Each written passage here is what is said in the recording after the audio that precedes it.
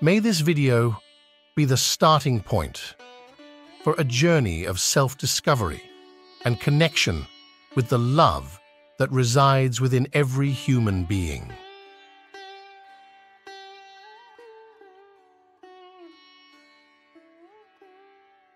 In any spiritual tradition, always Sangha or association or to be in the right kind of company has always been a very important part of one's growth. Because rarely are there human beings, just a small percentage, who, irrespective of where they are, they will still stay on course. All other human beings need support. If they are not in the right company, there's very little chance of them doing the right things. Unfortunately, that's a reality. It is not necessarily a misfortune, because what this means is they are open to influence. It is the responsibility of the social fabric to create the right atmosphere for every individual, to grow towards what is beautiful for the individual and for everybody else around him. But not always, or rarely, societies conduct this responsibility in the right sense, because societies are not led. Societies are allowed to go through a metamorphosis depending upon what is the influence, in that direction it grows. I don't know, I still don't want to believe it. They're telling me over 80% of the content on the internet is pornography. I still don't want to believe that it is possible. But people who are in the know are telling me, Sadhguru, that's how it is. That's a sick world. 80% is a sick world, not a healthy world. So to be under the right kind of influence, an influence which nurtures you towards your ultimate truth, an influence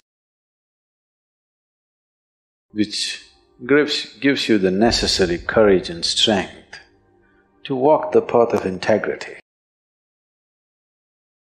Because with a weak sense of integrity, nobody is ever going to be spiritual. And this must be understood, that for bad things to hit you, it need not necessarily be aimed at you. If you just happen to be in the wrong type of ambience, negative things can hit you. That reminds me, 2 terrorists were preparing envelope bombs, postal bombs. After having done quite a few, one asked the other, have you filled enough? Do you think we have filled enough RDX into the envelopes? The other said, why don't you open it and see?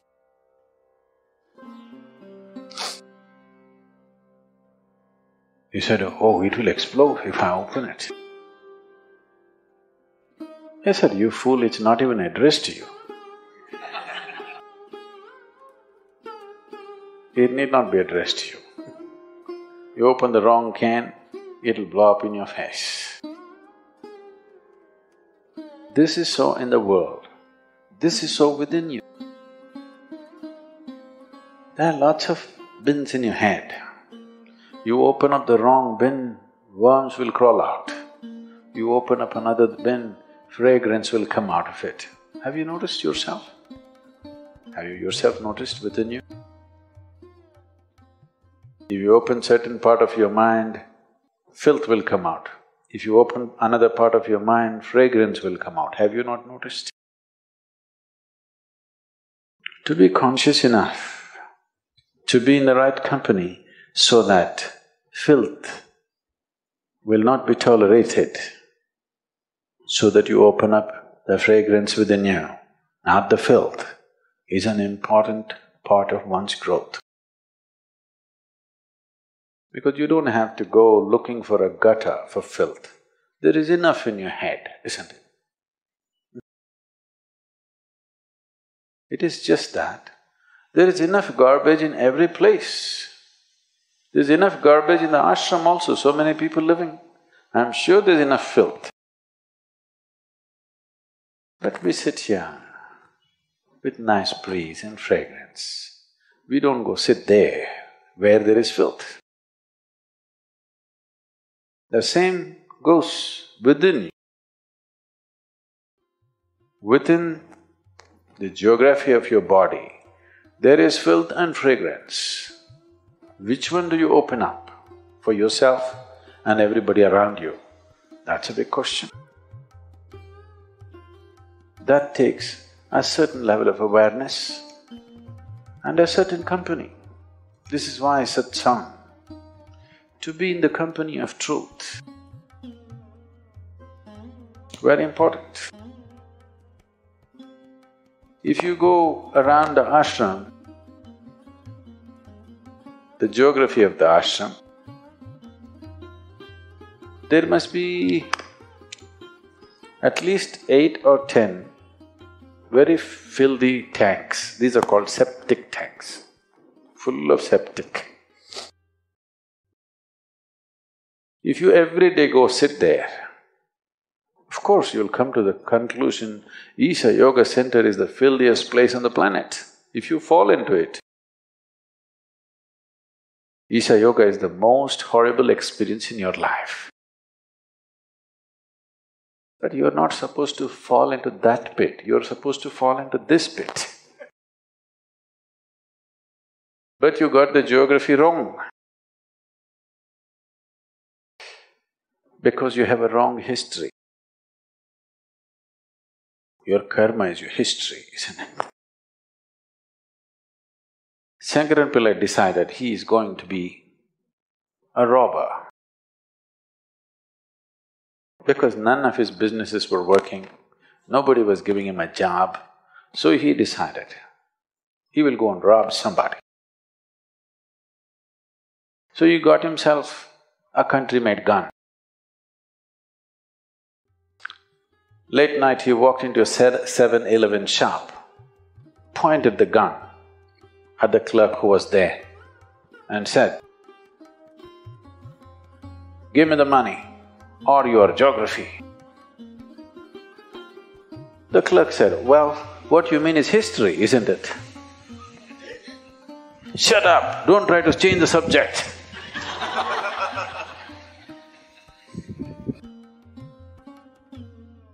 Now, we're not talking about different subjects, there's only one subject, that's you. But you can either fall in this pit or that pit. That will be your experience of life.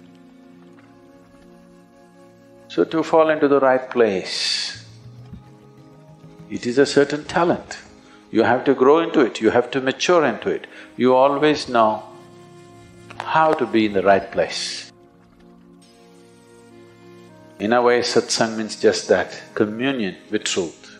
or you're building a relationship with truth. If you're in the company of truth, your interiority is pleasant.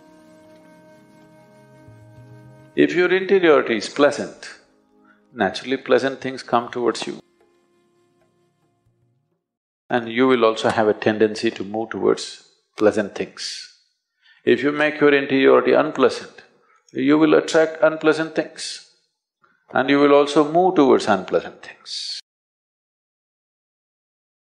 In the ashram, when you get a depression, where do you go and sit? But don't swim in the septic tank because you're in a bad mood. But usually this is the tendency. When you're in a bad mood, you will seek 5 other people who are in a bad mood. No, when you're in a bad mood, you must seek 5 people who are in a good mood, isn't it? No, but that's not the way. When you're in a black mood, you will seek 5 other people who are in the same mood, isn't it? That's just like going to the septic tank for a swim because you're depressed. Wrong way to handle life, that's all. I'm not saying you should not do it. Just not in your favor, that's all. It is just that you have become so self-sufficient, you don't need any enemies anymore in your life. That's a lot of self-sufficiency. So, spiritual process is another thing. To keep physiological cleanliness and psychological cleanliness is the first thing. Otherwise, spirituality will be a battle. It will not be, fragrance of a jasmine upon the spring breeze, no. It will be an uphill task, a battle, all the time a battle. A lot of people experience their life, particularly their spiritual life, as a battle because they do not maintain some fundamental discipline about the geography of their body and the geography of their psychological space. If these 2 things are not managed, everything will be a battle. Now, you happen to claim that you're spiritual, so that will also be a battle. That's the only way life can be. So, satsang means to make friends with truth. Truth is your friend, not falsehood. You start at whichever level of truth you know. You don't have to start at the ultimate truth, you cannot. However you understand truth, you start with that. You understand truth as, let's say, speaking truth, please start with that. You understand truth as being gentle to everything around you, start with that, it doesn't matter where you start. Whichever way you understand truth, you start from that and see how to take a step every day, which will push us in a particular direction. It's not just about Rudraksh. Plants, flowers, animals, everything have been identified as to what will take you in a spiritual direction and what will not. You have heard that this flower is the favorite of Shiva, this flower is the favorite of Vishnu. Because they're just identifying a certain reverberation which would come close to what we are referring to as Shiva or Vishnu or whatever else, and saying this flower gets you closest to that. So you who touching it, you receiving it has a certain impact. So everything was identified like this. Rudraksh is one of those items which has a very unique type of reverberation.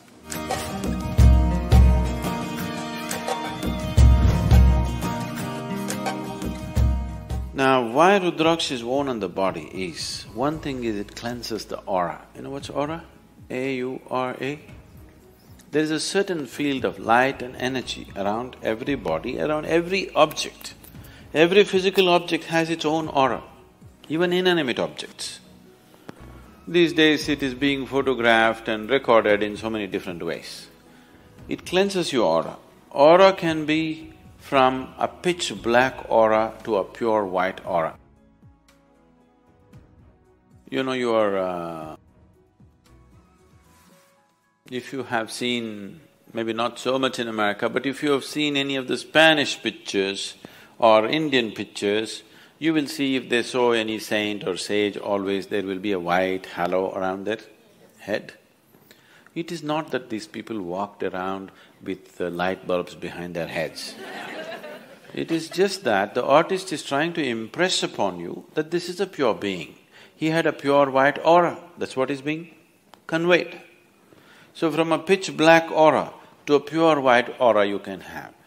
If you meet somebody who is into occult processes, who do things with energy, if you meet such a person, most of them are just fakes who just use chicken entails to scare you. But there are genuine people in that field. In India there are lots of people, so very sophisticated occult. If you meet them, they're powerful in a very different way. Totally pitch black aura. They're very, very powerful, but in a completely different. So from a pitch black aura to a pure white aura, in between there are a million shades. This can purify your aura. This does not mean if you wear a Rudraksh tomorrow morning you will have a halo glowing behind your head. Not like that, but you're aspiring to purify yourself. When you're aspiring to purify yourself, every little help, every little aid you get, you want to make use of it.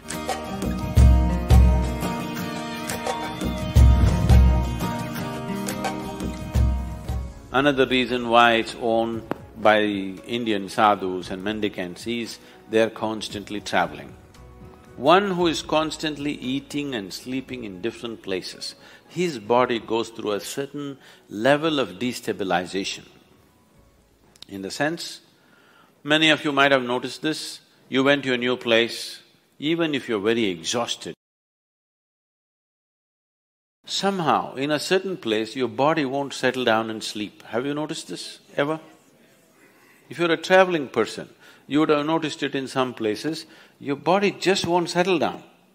You're fully exhausted, but you cannot sleep.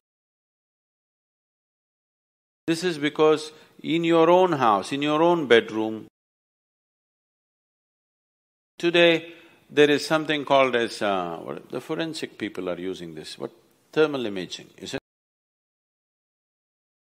See, if you sit here now, 24 hours later, somebody will come with a machine and find out where Gayatri was sitting. There is a memory in the place which they're able to detect, this person was sitting only here, not there. Well, if you bring your dog, it knows she was sitting here, isn't it? So something is left there, isn't it so? Something is obviously left there, that is why a dog or a machine or something can detect it. So, you are sleeping in the same bed every day, here, certain aspect of your energy is left here, here you're very comfortable. If you go to another place where the energies are very different, your body may not settle, sometimes it could be damaging to the system. So, person who is constantly traveling wears a Rudraksh so that he has a cocoon of his own energy, that the outside energies does not disturb him. He has a… we call this a kavacha. You know what's a kavacha? Kavach. It's more like a cocoon. It's a cocoon of your own energy. Wherever you go, you have your private bedroom going with you. It travels with you wherever you go. Especially in travel, your aura gets frayed. This is the reason why you feel so exhausted with travel. Actually, you sit and do nothing. Somebody is driving, you just sit. After 10 hours, you find you're so tired. You did nothing because your energy gets frayed. Your body is moving at a faster speed than it is designed to move. So the first thing that is damaged is your aura.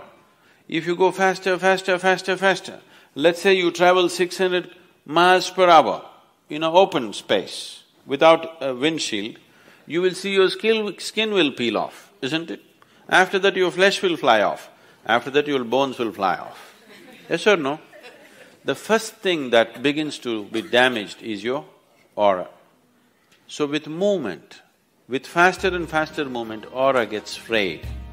So if you wear Rudraks, it gives you a certain cocoon, it gives you a certain stability to your aura. The travel, movement can be taken well.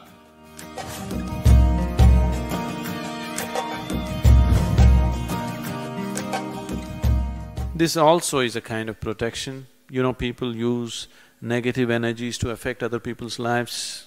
You're aware of this? What do you call that here? Yes, Billi Shunyam, the black magic or whatever you call it, there are various kinds of arts. One Veda, out of the 4 Vedas, one Veda is dedicated towards this. The Atharvana Veda is all about how to manipulate energies to your benefit and somebody's detriment.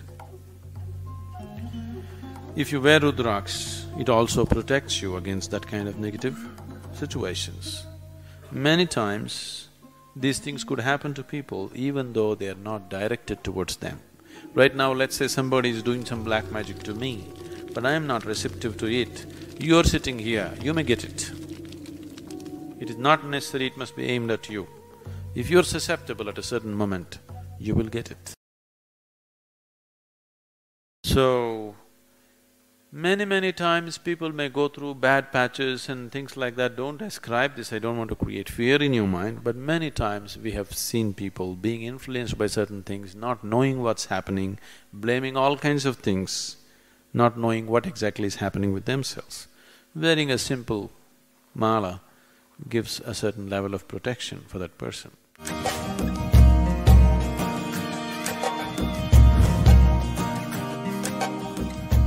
One more reason why people wear this is, even in the wild, if you were thirsty and you're walking in a jungle, you found little water, you drink it, you could be poisoned.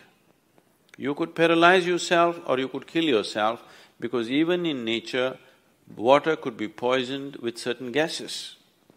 You know, certain lakes and other things have bad whatever, they have a history of people, tribals and others have feared that there are ghosts existing, that is simply because the water is poisoned with certain gases and whatever else, and people consume and instantly they go through pain and suffering, and because of that, it got some other kind of names going with that. If you just hold your Rudraks above the water, it will tell you whether to drink or not. If any food appears in front of you, if you hold it, even if there is a tiny bit of poison in it, instantly it will go anti-clockwise. Let me see, check this water.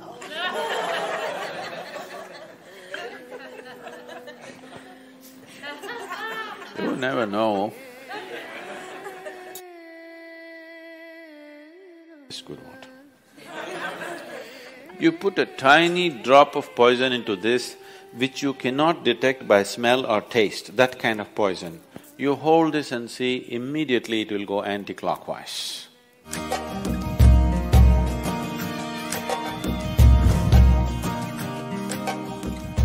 So that's another reason, and there are various other aspects to it. It brings down the blood pressure in your system, your nerves will be calm, all these kind of things. Today, doctors are prescribing Rudraks in India. For hypertension, cardiac ailments, doctors are actually prescribing Rudraks. This is just where your blood pressure will go down because it has a certain reverberation which calms the whole system.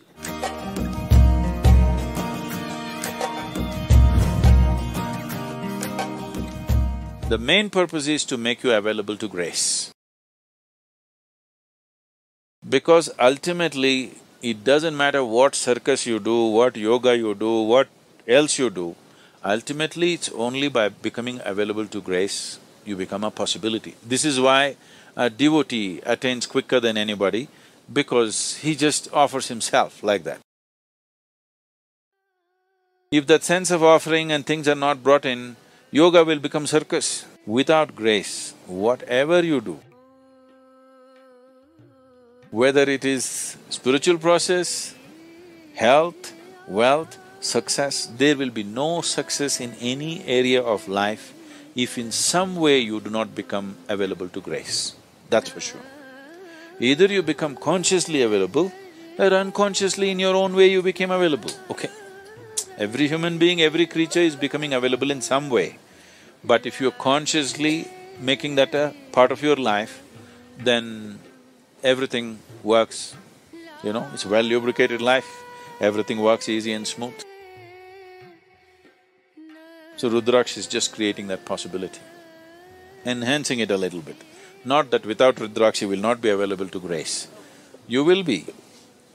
It is just that you want to use every support that is available to you.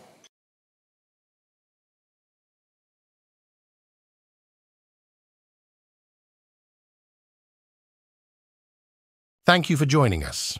Please share your observations on this subject in the comments, subscribe to continue our journey together, and invite others to join this path. See you soon.